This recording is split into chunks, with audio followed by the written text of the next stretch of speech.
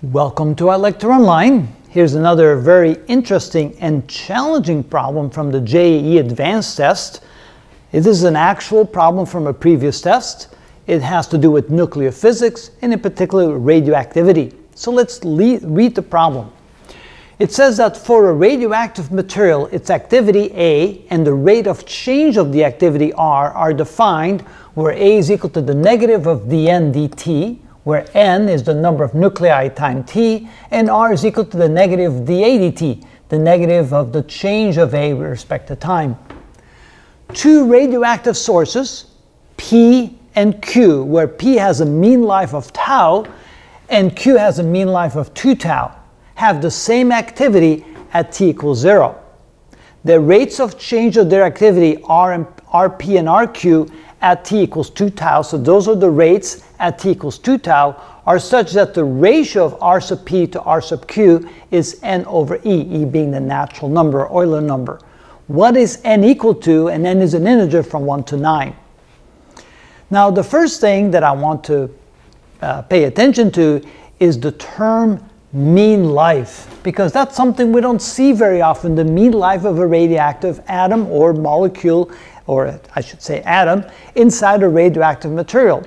The mean life is the average life that an atom will exist before it decays. It's not the same as the half-life. The half-life is the amount of time it takes for half of them to have radioactively changed into another form of the atom, another isotope of the atom. So the mean life, how do we relate that to the half-life? And let me show you in just a moment.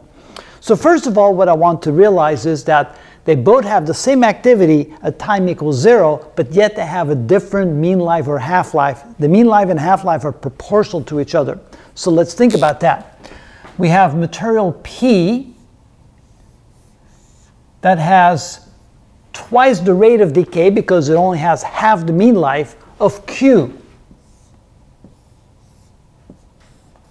So I would say there's twice as much Q as there's P because they have the same activity at the initial time. So the activity of P equals the activity of Q at t equals 0. Since the mean life here is equal to tau, and the mean life there is equal to 2 tau, so they last twice as long before they decay. If their rate is the same, that must mean there must be twice as much Q. So Q equals 2 times P in the amount of quantity of the radioactive material that we have. And that's an important distinction when we start out with that piece of information.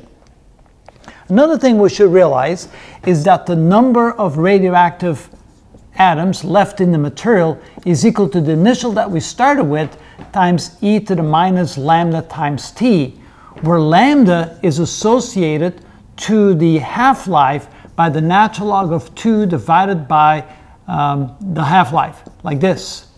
Now it turns out that this is the half-life.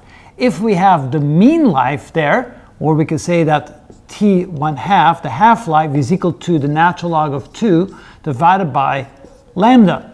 Now t and mean life, so I'll call it ml for mean life, is equal to the natural log of 2 multiplied times 1.443 divided by lambda.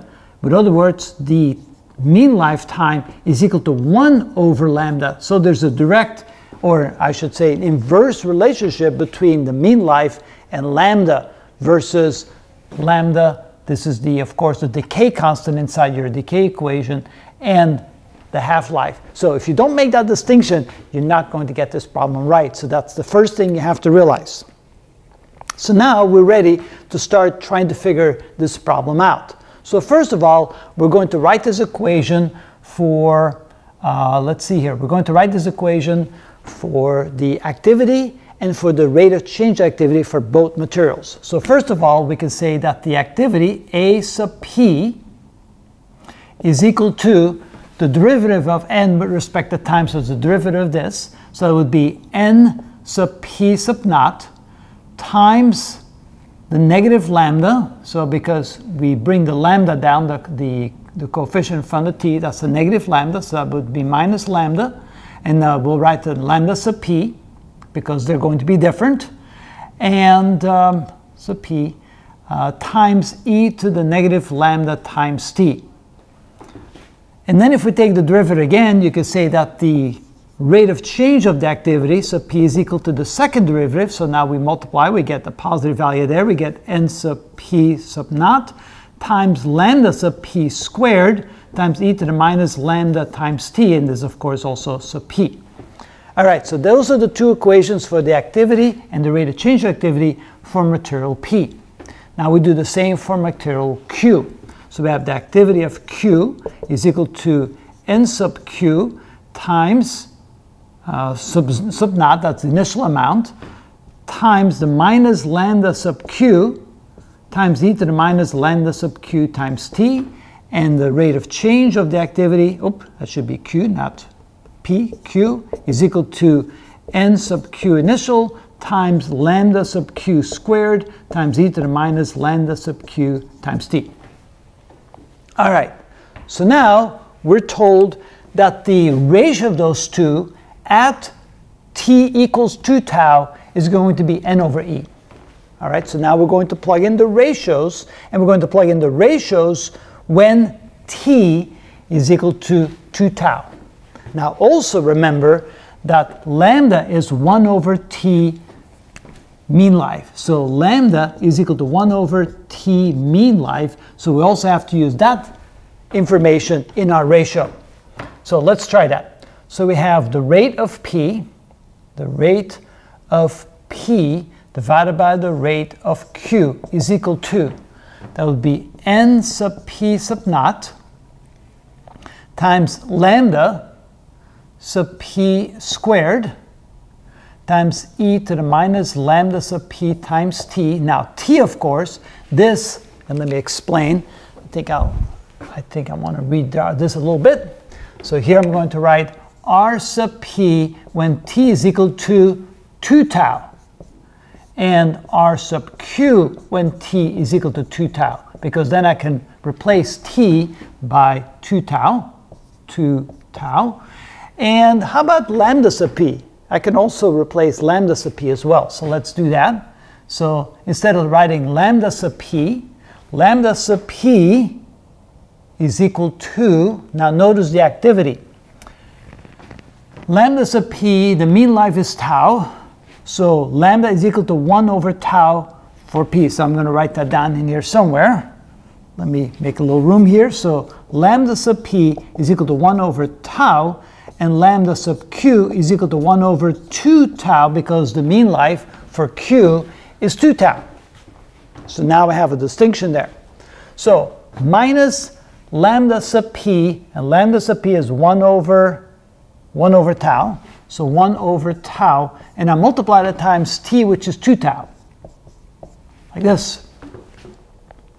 And then I divide that by n of q sub naught times lambda sub q squared e to the minus lambda sub q, which is 1 over 2 tau, 1 over 2 tau, multiplied times 2 tau. So now you can see that the exponent will simplify here quite nicely for both of those.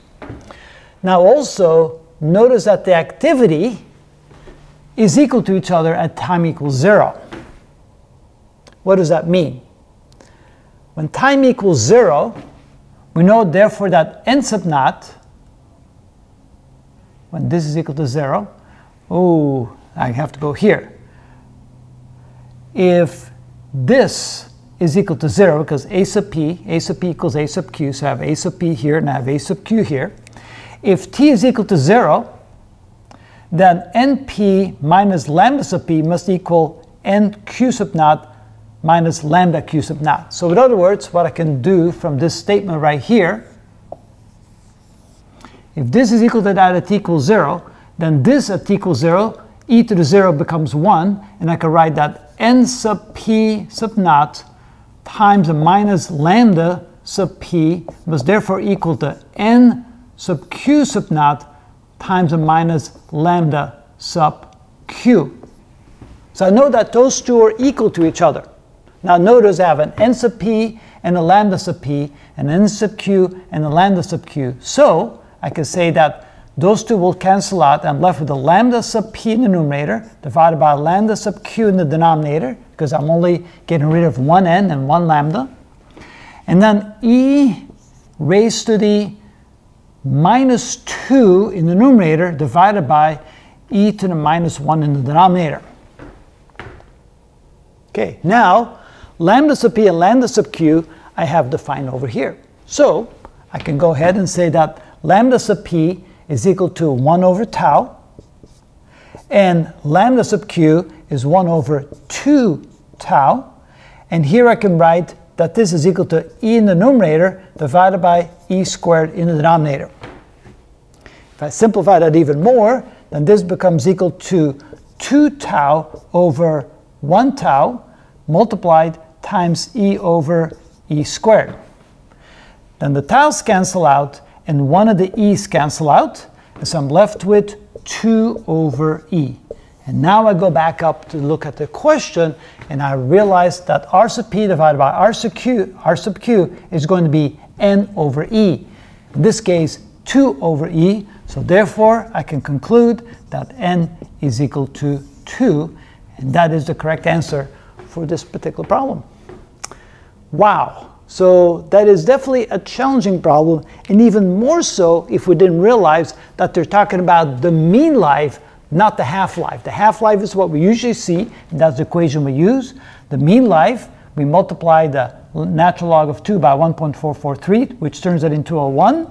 And then we can see the inverse relationship between the mean lifetime and the decay constant. And of course, we have one for p and one for q, which is 1 over tau and 1 over 2 tau, which was given in the problem.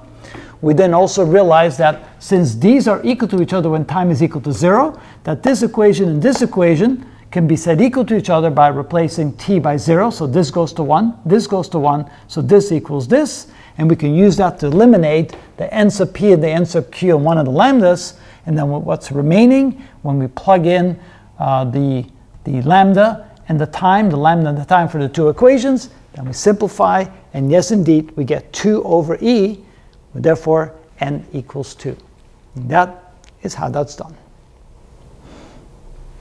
12 minutes. Yes, this is not a problem you can do in 3 minutes. Unless you kind of fly through the problem, you just kind of see it, and you just kind of make quick assumptions, although that's a very easy way to make mistakes, especially something like this, and you do want to go through the rigor of working through the problem. At least I wanted to show you how it was done. In the limit of time, you of course want to try to go through this as quickly as you possibly can.